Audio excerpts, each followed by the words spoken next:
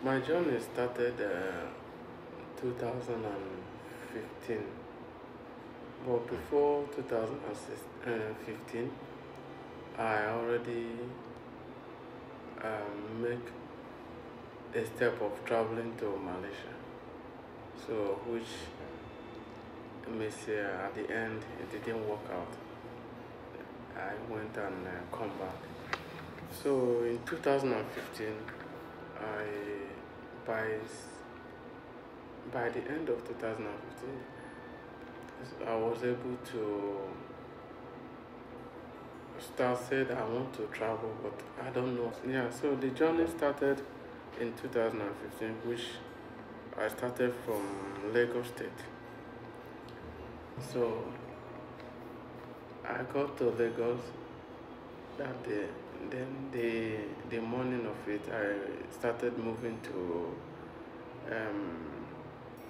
Cotonou, which is Nigeria, Benin Republic.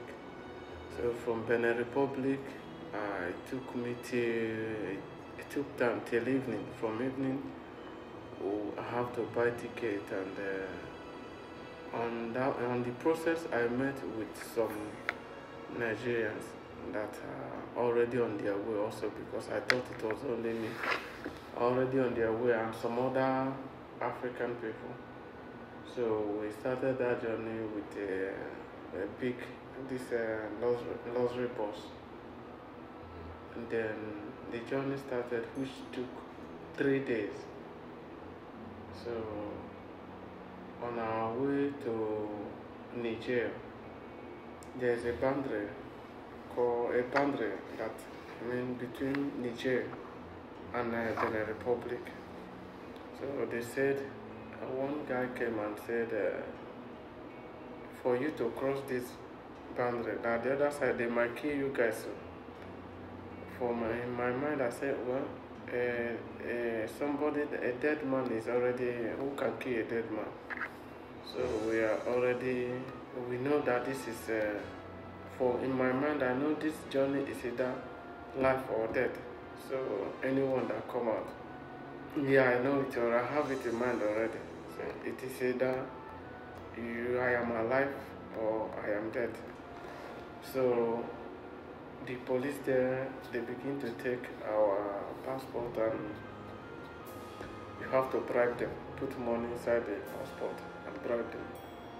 So we cross, and it's just a bridge to Niger, and we started in the bush, because all this I'm saying is desert, inside bush, not just tie road. So in the bush, so it's not as if there is a beautiful road at the time and where the car was passing. No. You know, like a village road, a typical bush. That anything can come out, and the rebel may come out and attack you. So it's a big typical bush. Then we started the journey. We got to a place called whether it's there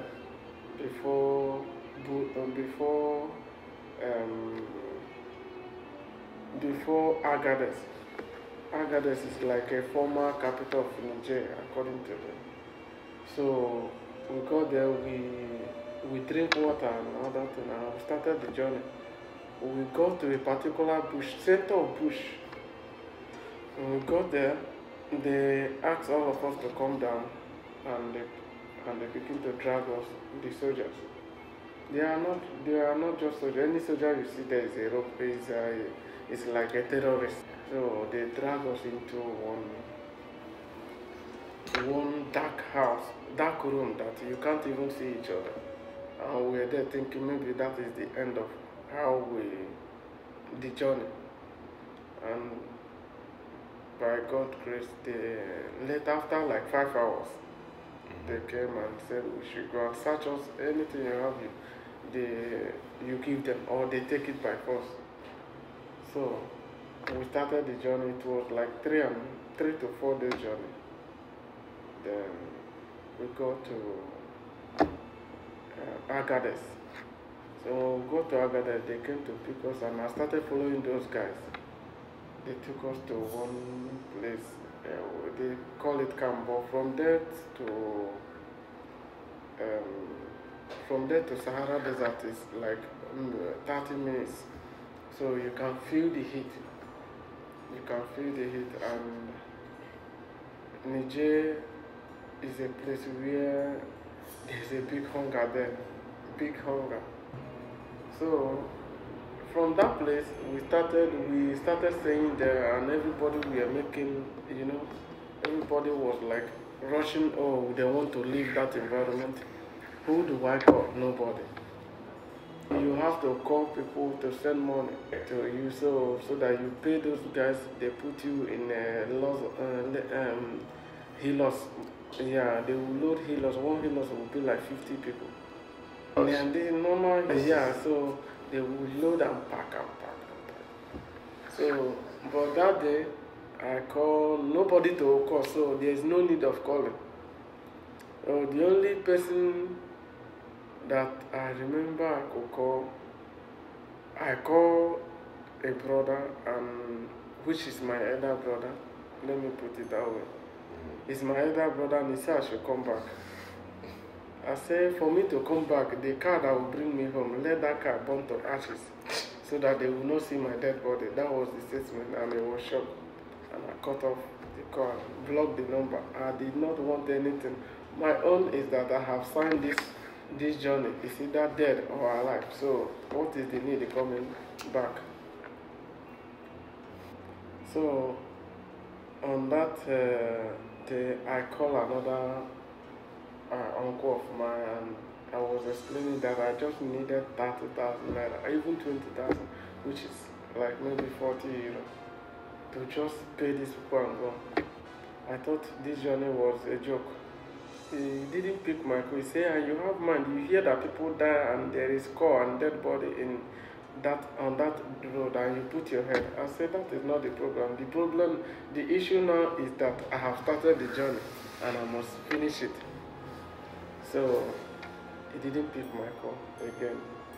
So I decided not to call anybody. So from that month of September, yeah, it was September. From that September, October, November, December, I was in that environment, sleeping on the floor. The whole dust on this wall is there. The heat.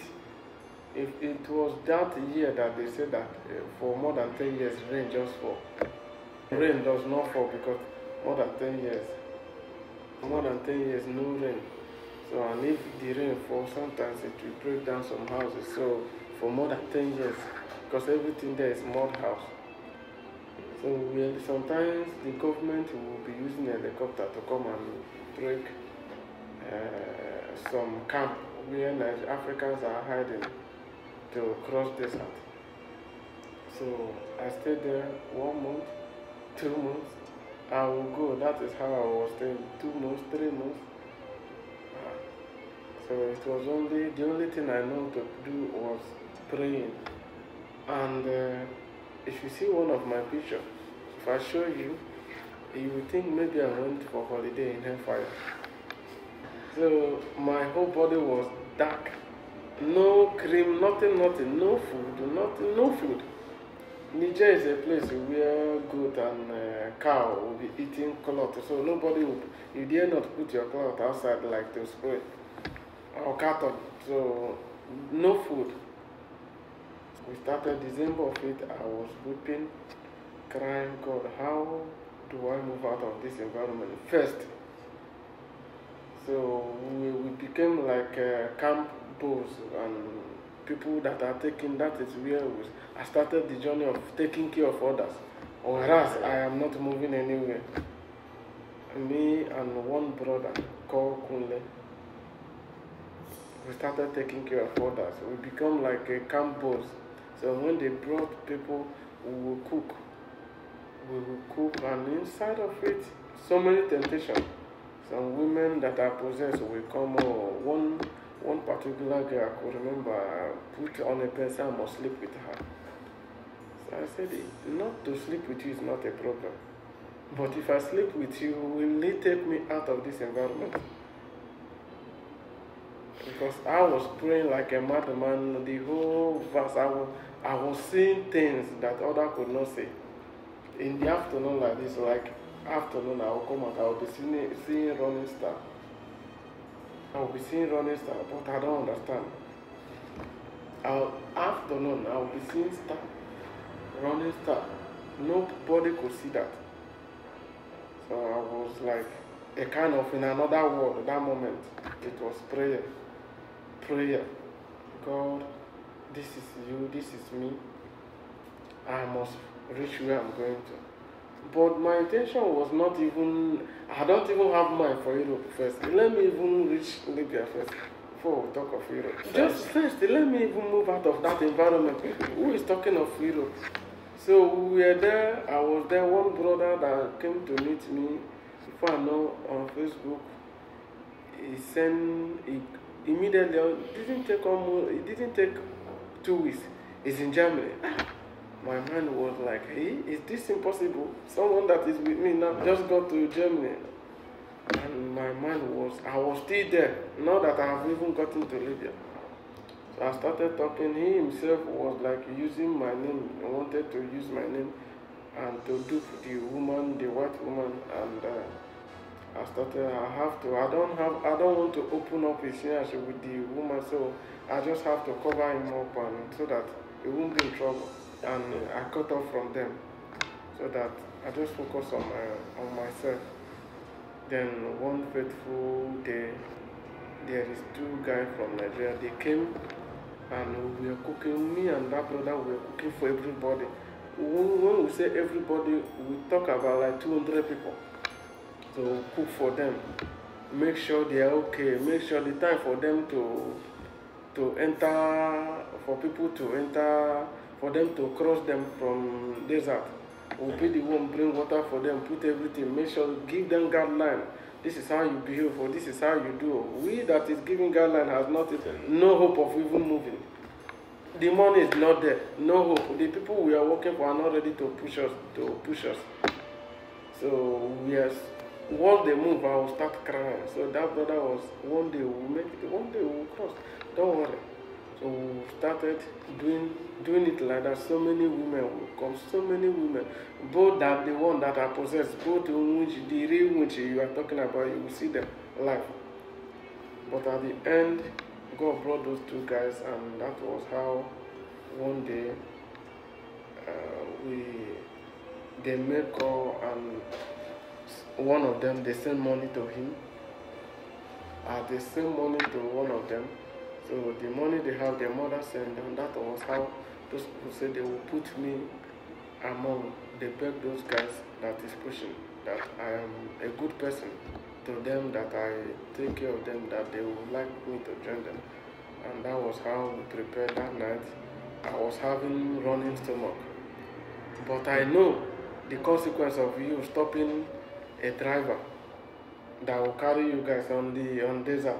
It is either you die or you don't go anywhere.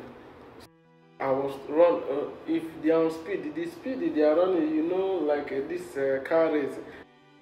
So it will be as if they carry one 20 inches block, solid block, and put the throttle. The car will be moving. Sometimes the car will just catch fire and burn. Sometimes the car will somersault. People will die. So many things on that desert. So I know the consequence of telling the driver to stop. So I have to ask God to see my tummy. Let this running stomach stop. So like magic, we started that journey that day. They load everyone, we enter. But I was really released. In fact, my strength has already gone because sleeping on the floor for more than 4 months. The day of December of that 2015, it's only Gary, we drank Gary. Take Gary. That was around 10 to 11 p.m. at night. From morning, no food. So it was only crying. What kind of journey is this one? Nobody. Who will I cry to? It was like your heart become a heart of iron, sealed with iron. But inside you are dying, but nobody is seeing the tear. But inside you are feeling pain. So God did load every one of us, and we entered that Hilux, and the journey started to Libya. So when we go to, at that night we go to Sahara, the main place. They say this is the main Sahara desert. You could see a green leaves, but it's already dry, and you could feel it. No demon on this planet Earth is not there. You have to be strong. Some people go there, they run mad. Some people go there, they lose their mental health because of the spirit behind the desert. You see dead body, people that they have buried, people that have died. You see skeleton. So it's not a human being.